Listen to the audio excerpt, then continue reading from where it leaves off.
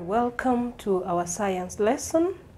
We have been able to start up on heat in our previous lesson, and we discussed a few aspects to do with heat and how it flows from one point to the other. Now, we also went ahead to calculate the amount of heat required, which we called the heat capacity. Heat capacity. Heat capacity. Now, heat capacity, we were able to define it as that specific amount of heat that you are going to require in order for you to change the temperature of a given mass of an object or a given mass of a body by 1 degree centigrade. That you are changing the temperature by 1 degree Celsius, or even the Kelvin by 1 Kelvin. Just to remind you, therefore, it is the amount of heat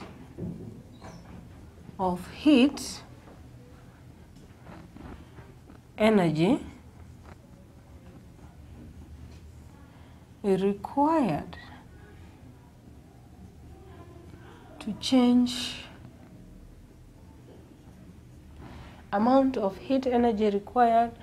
change the temperature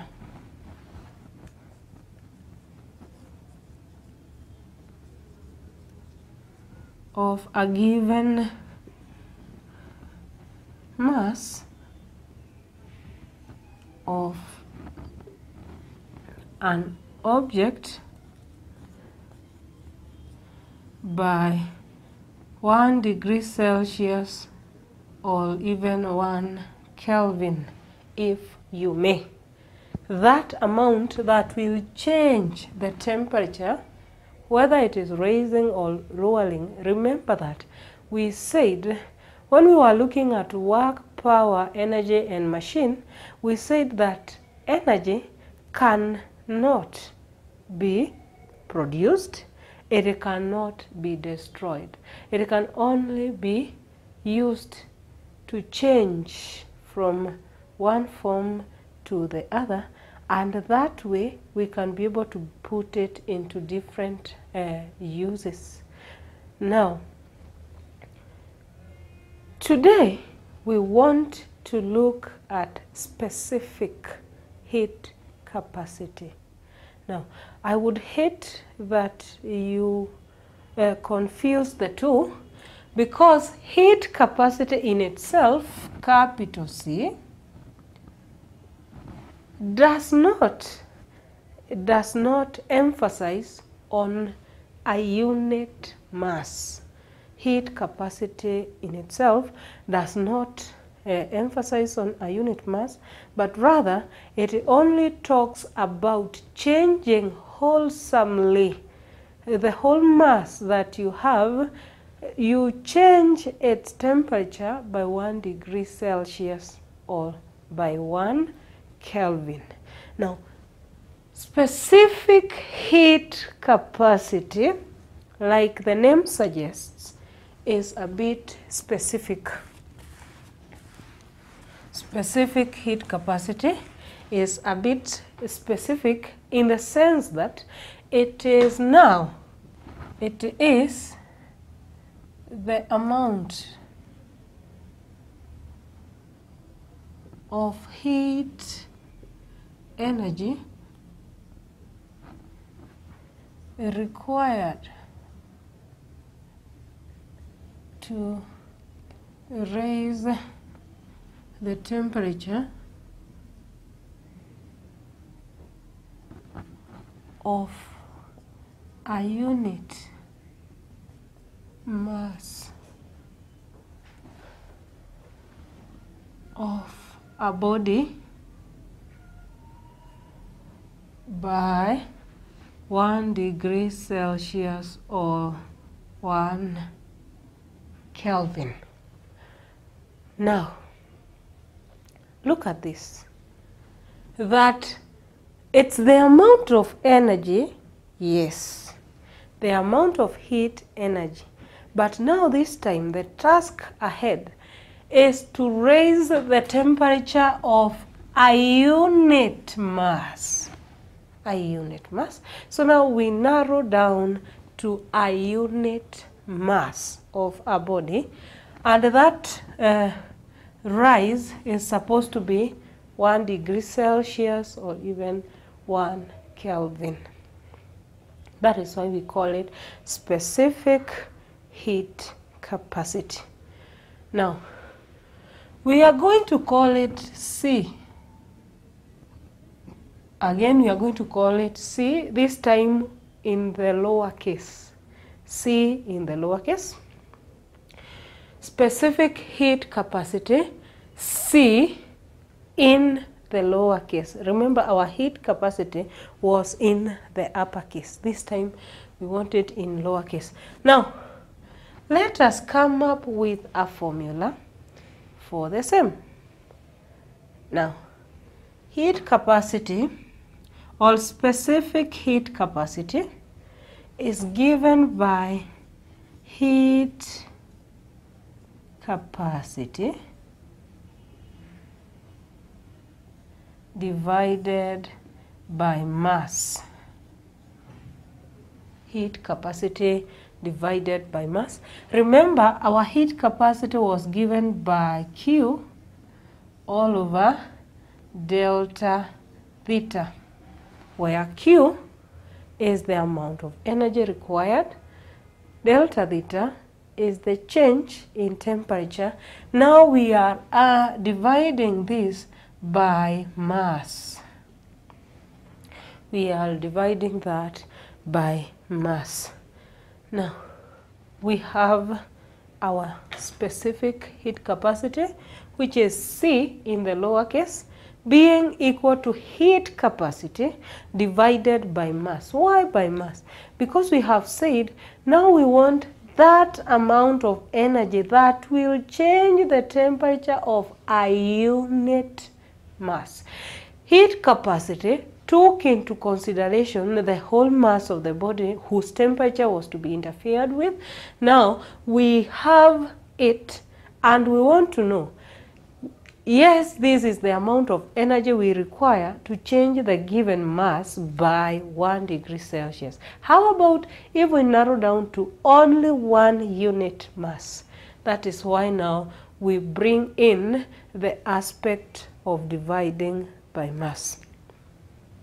Now, therefore, it will be theta all Q over delta theta multiplied by 1 over m, meaning that C is equal to Q over change in temperature, and we multiply this by mass.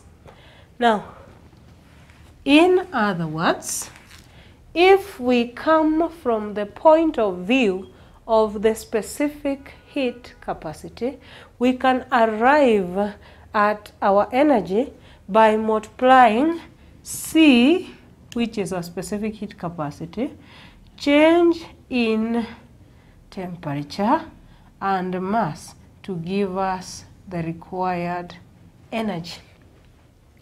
This one is the definition. By the way, it is also correct to give definitions in symbol form, like in a formula of this nature, but you have to remember to indicate what each parameter stands for.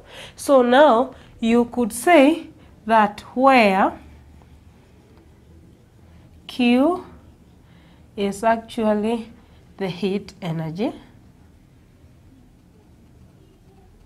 Q is the heat energy.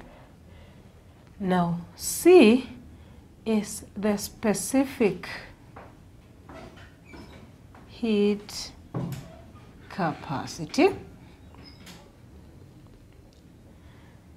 M is the mass, And finally, delta theta is the temperature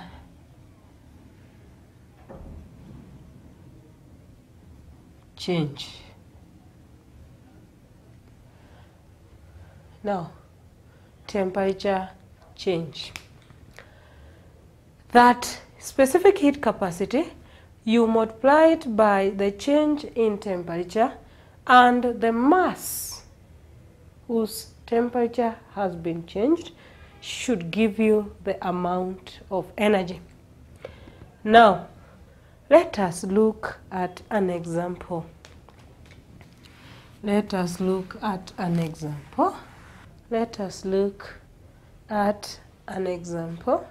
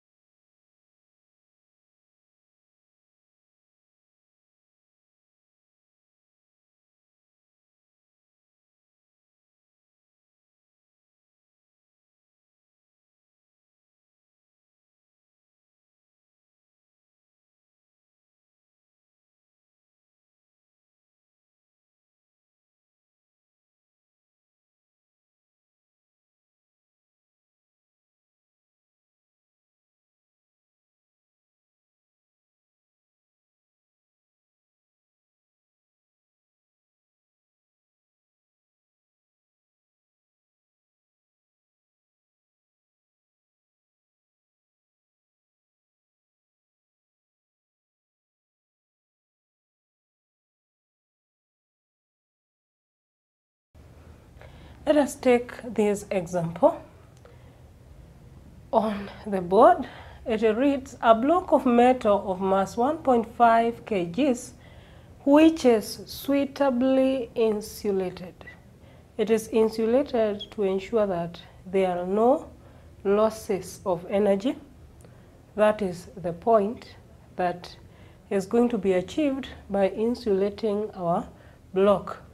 A block of metal of mass 1.5 kgs is suitably insulated, and then it's heated from 30 degrees centigrade to 50 degrees centigrade in 8 minutes and 20 seconds by an electrical heater coil which is rated 54 watts. Now we are required to find, number one, the heat supplied to the heater. The heat supplied to the heater. But first things first, let us look at what the question gives us. For the solution, we could talk about mass has been given as 1.5 kgs.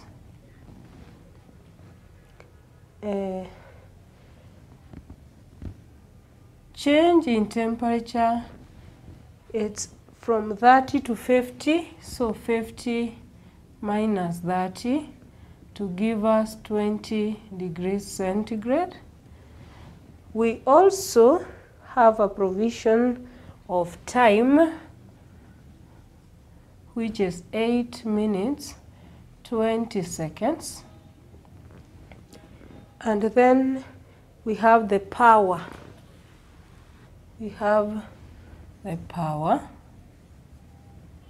which is 54 watts. Now let us go through the question. This is what we have. Let us calculate what is required of us. And part A is the quantity of heat supplied. Quantity of heat supplied. Remember that energy in itself is given by power times time. Power times time. But at this point in time, we are integrating different parameters. Now, for that reason, it is always fair to make sure that everything you are working with is in its SI units. Now, like for example, our power is in SI unit, but the time is given in minutes and seconds.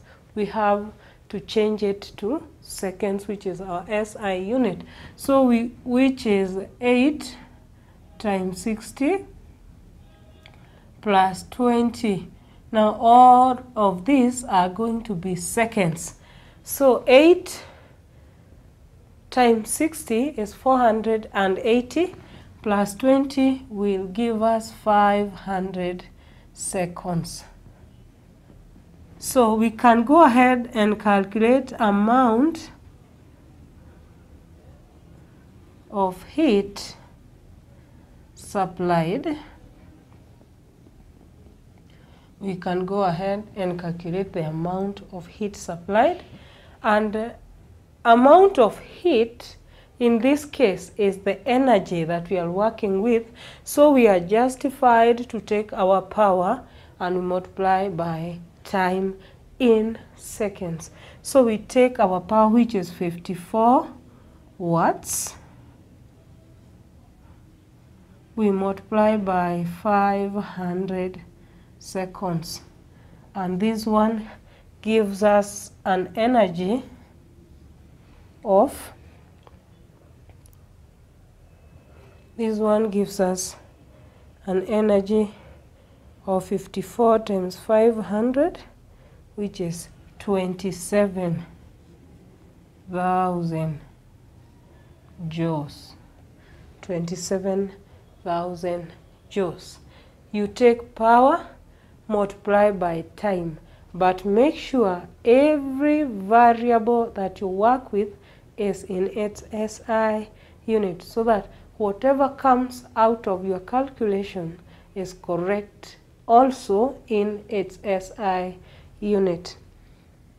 Now, there is a part B of the same question, which is the heat. Now, remember that now we have calculated the heat supplied, and we have found it to be 27,000 joules. So we can also add it onto our list. Now, the next thing is the heat capacity. Heat capacity of the block. Heat capacity of the block.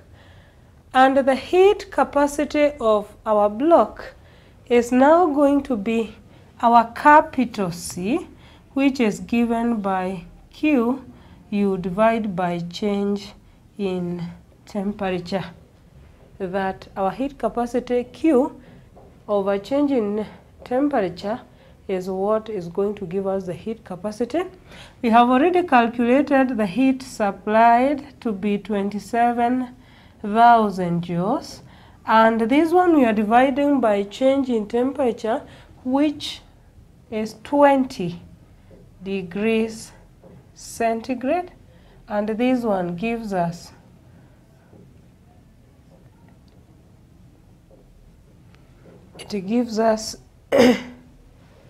a heat capacity of 1,350 joules per Kelvin. Joules per Kelvin. Joules per Kelvin. Now, therefore, we can also add it onto our list. Capital C is 1,350 joules per Kelvin.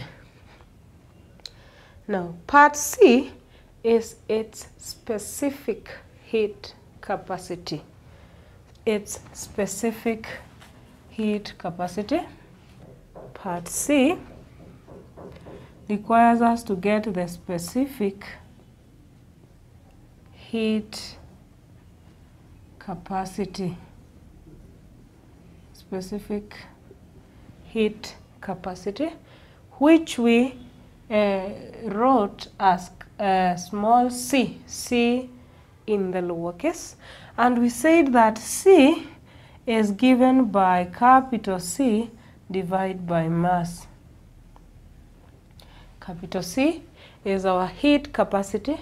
For us to arrive at specific heat capacity, we have to consider the heat capacity and we divide by the mass.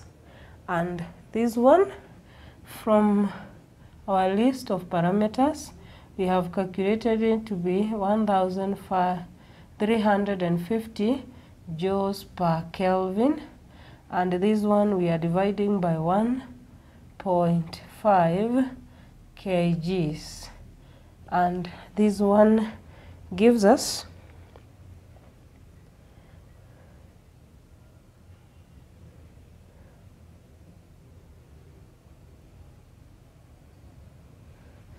900 joules per kg per Kelvin per kg. Joules per Kelvin per kg. Now I want to look at yet another example of the same nature.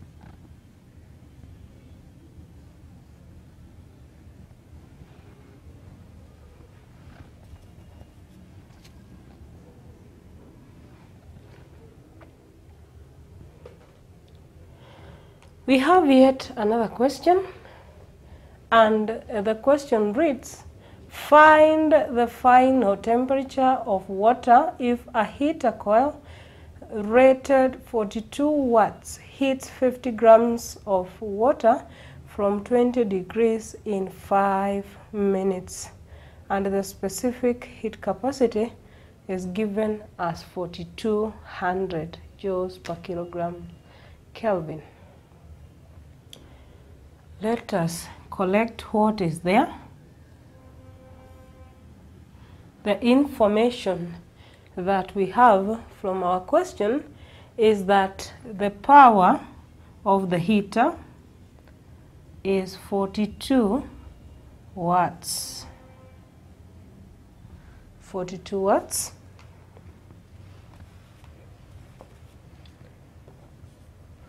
Now, the time is 5 minutes, which we are going to change to seconds by multiplying by 60. This gives us 300 seconds. Then we have initial temperatures. Initial temperatures being equal to 20 degrees centigrade. We are also given the specific heat capacity as 4200 joules per kilograms Kelvin. I think that's about all. Now, we are interested in the final temperature, but now the change in temperature is what we do not know. Probably, if we know by how much have we raised the temperature of this water, we could also be in a position to get the final temperature. But mass has also been given as 50 grams. 50 grams in our case is going to be 0.05.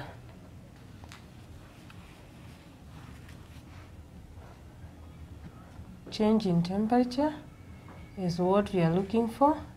Mass is given by 0.05 kgs. Now, there is something we are supposed to assume here. For us to be able to work out this example, we must assume that actually there was no loss whatsoever of heat to the environment. That way, the heat supplied can be the same as the heat that is gained by water. Now, from what we have,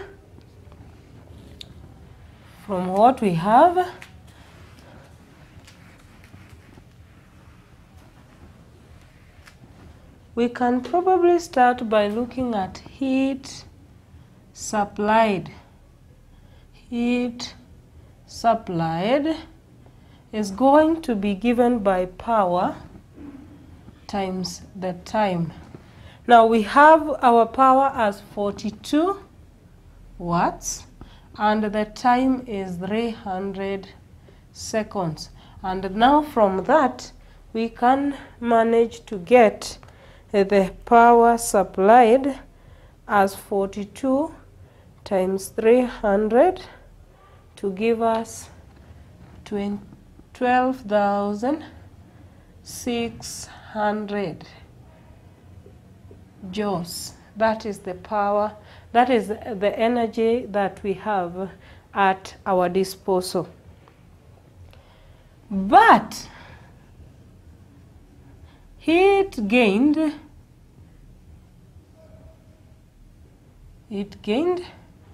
is equal to mass.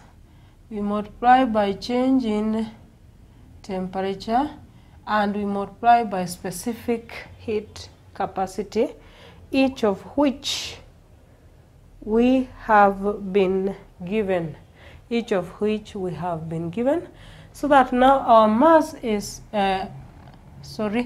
we substitute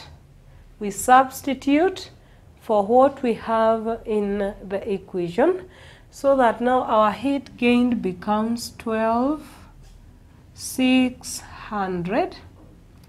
These ones are joules. Remember, this one is energy. Mass is 0.05. Those ones are kgs. Now, specific heat capacity is what we have as 42,000, and the change in temperature. The change in temperature is delta theta. Is it okay? Ama nirudishe? Sawa tu. Nirudishe.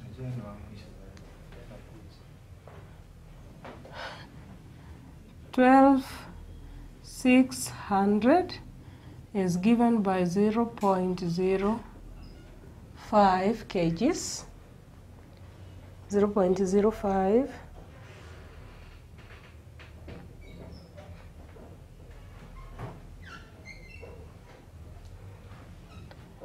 we multiply by specific heat capacity, and then we multiply by change in temperatures. Now,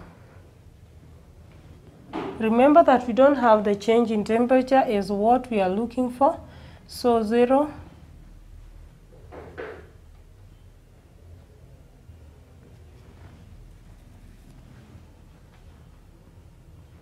Let us work that one out. We say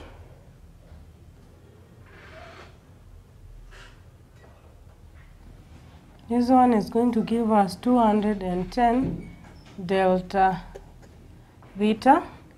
We equate that one to the left-hand side of our equation, which is 12,000 and 12,600. We can divide by 210 both sides. We divide by 210, so that change in temperature is going to be given by 12,600 divide by 210, which is going to yield 60 degrees centigrade. Now, this is the change in temperature.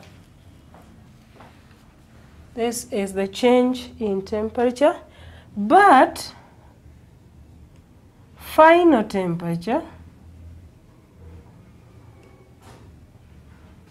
should be given by initial temperature plus the change in the same. Therefore, we had our initial temperature as 20. We add the change that has resulted, and the final temperature should be given by T, which is 80 degrees Celsius. That you start from the heat supplied. The heat supplied, you will arrive at it by taking your power and multiplying it by the time you have been given. Note that everything that you're working with must be in SI units. That is why we took trouble to change our 5 minutes to 300 seconds by multiplying by 60. That one we multiplied by our power, and we resulted at 12,600 joules as our energy that is supplied by our heater coil. Now, but assuming there are no losses of energy to the environment, we were able to equate the heat gained by the water to the heat supplied by the heater coil. In other words, we took the amount of energy supplied and we assumed that all of it was actually absorbed by our water. In that case, we went back to our equation of specific heat capacity and we equated it to the energy supplied, so that now we worked out our change in temperature at 60 degrees centigrade. Adding that to our initial temperature, we ended up at 80 degrees centigrade as our final temperature. Let us look at a final example. Example 3. Example number 3.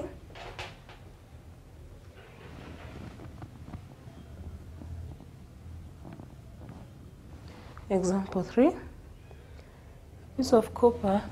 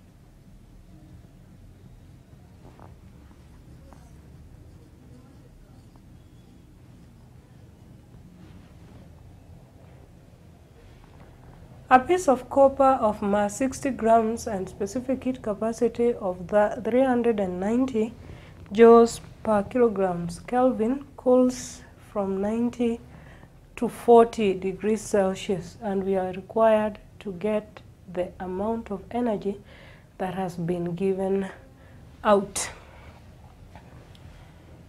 But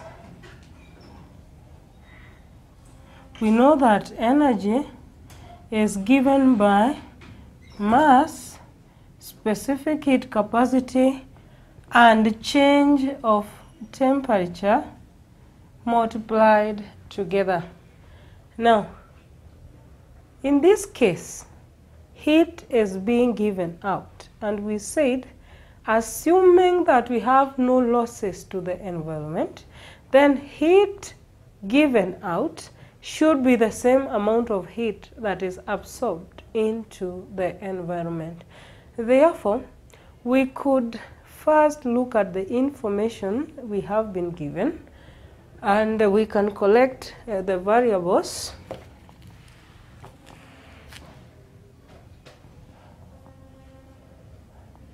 We have the mass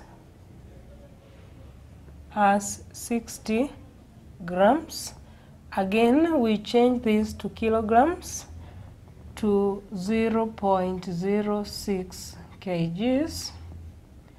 Then again we have specific heat capacity given as 390 joules per kilograms Kelvin, and again we have our change of temperature being 90 minus 40. In this case, we have a difference of 50 degrees centigrade. Now, let us feed this information into our formula.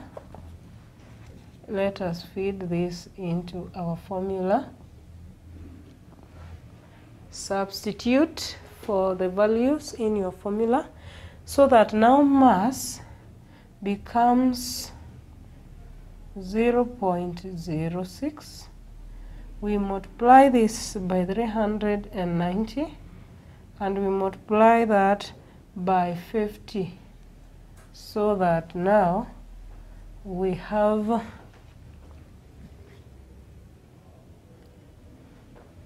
0.06 multiplied by 390 multiplied by 50 gives us 1170, and this is energy, therefore joules. 1170, and in this case they are joules because that is the energy that has been given out. Now, we can also talk about methods of determining specific heat capacity. We can talk about methods of determining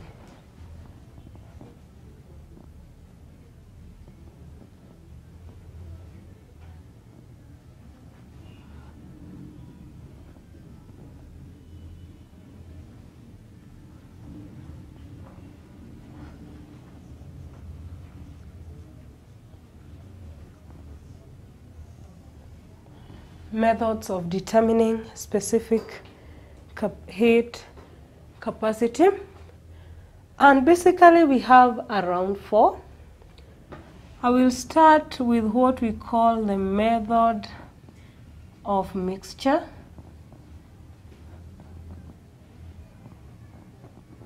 We have the method of mixture. We have mechanical method.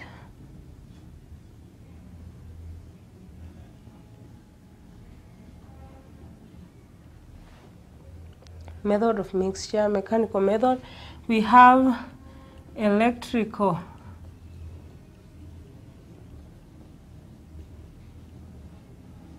method, and finally we have continuous flow.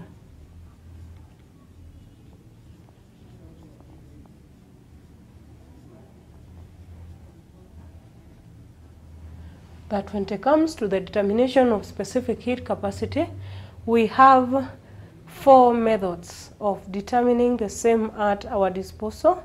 I have enumerated them as method of mixture.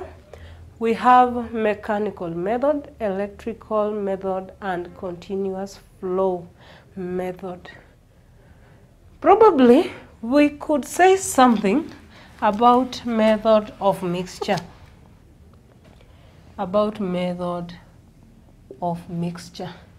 Now, in this case, you have a mixture of different things which will have different specific heat capacities, some of whom the specific heat capacity is known. Now, you are supposed to work from those unknowns or from those knowns so that you can come up with the specific heat capacity of the unknown. But most importantly, it is good to understand that heat lost is always equal to heat gained. Heat lost is always equal to the heat gained. Now, unless you have a specific figure of the amount of heat that you are advised to take or to treat as the amount of energy that has been lost to the environment, then the assumption that should always linger in your mind should be that heat lost is equal to the heat gained. Now, you will have different things interacting, and their heat capacity, specific heat capacity, is going to be informed by the changes that happen in as far as the energy or the heat energy is concerned. Now, I want us to take an example.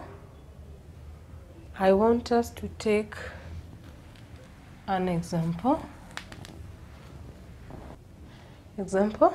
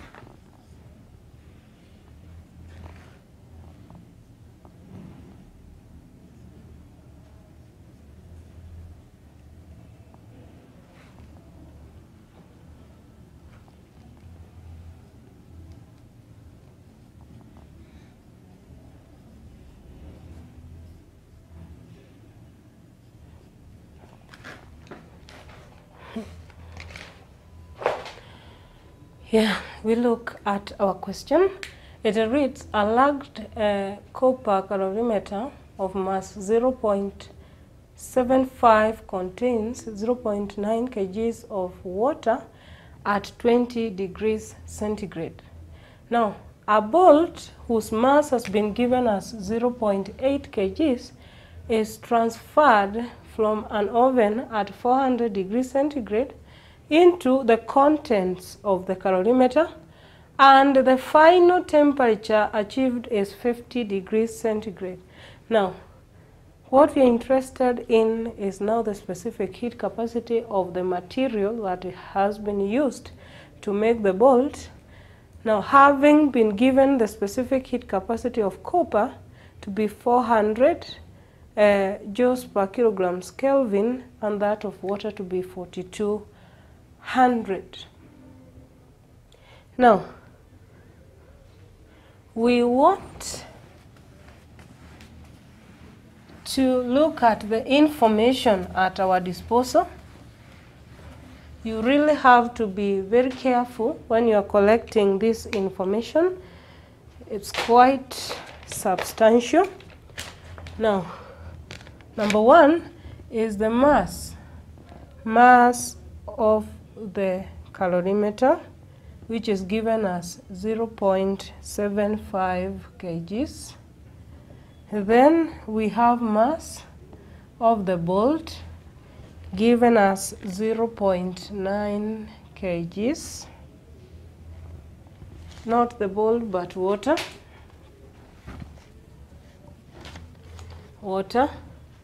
Then mass of the bolt is given as 0.8 kgs. Now, initial temperature, or the temperature change, is going to be 400, that is of the bolt. 400 minus 50, which will give us 350. Temperature change of the calorimeter will be 20 to 50, therefore 50 minus 20, which gives us 30 degrees centigrade. And then change of the temperature of the water is equally 30 degrees centigrade.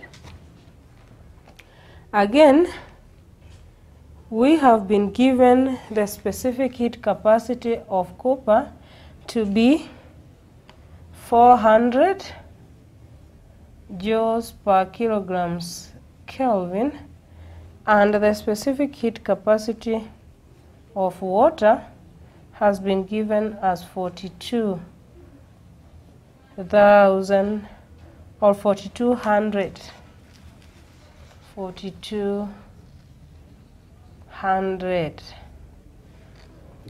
joules per kilogram Kelvin. Now, recall that heat gained, or let us say heat lost, is equal to heat gained. Siwezi vuta, nifuate. Please, siwezi vuta.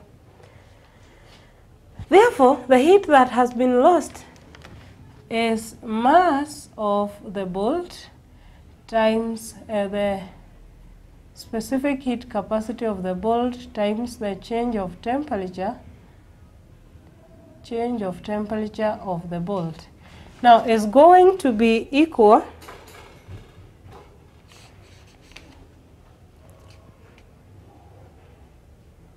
going to be equal to 0.8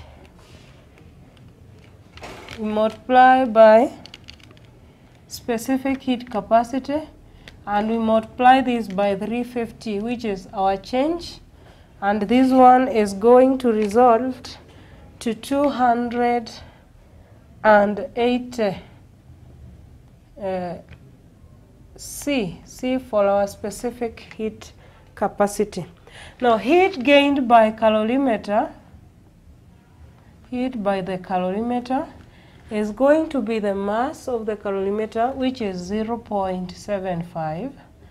We multiply this by the specific heat capacity of the material, which is 400, and this one we multiply by temperature change, which is going to be 30, and this one yields 9,000 joules. Now, heat gained by water is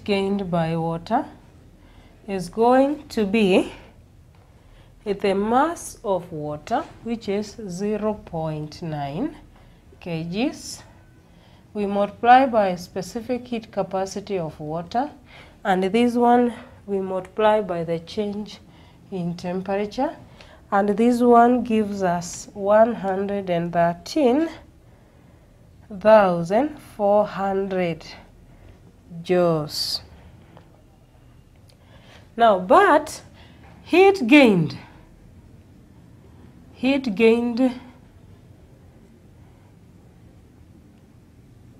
is equal to the heat lost by the bolt.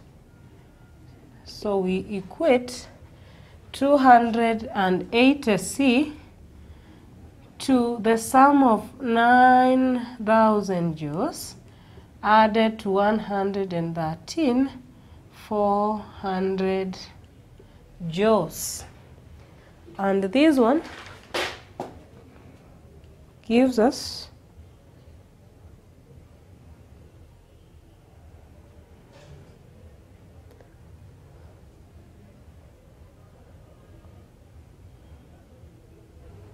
122,400 joules is equal to 280 multiplied by the specific heat capacity of the material of the bolt. Now, what then is the value of C? Therefore, C is going to be 122,400 divided by 280, and the specific heat capacity is going to be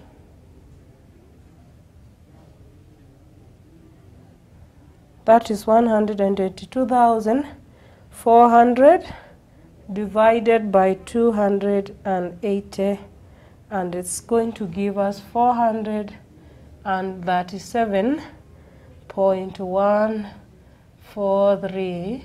Those are joules per kilograms Kelvin.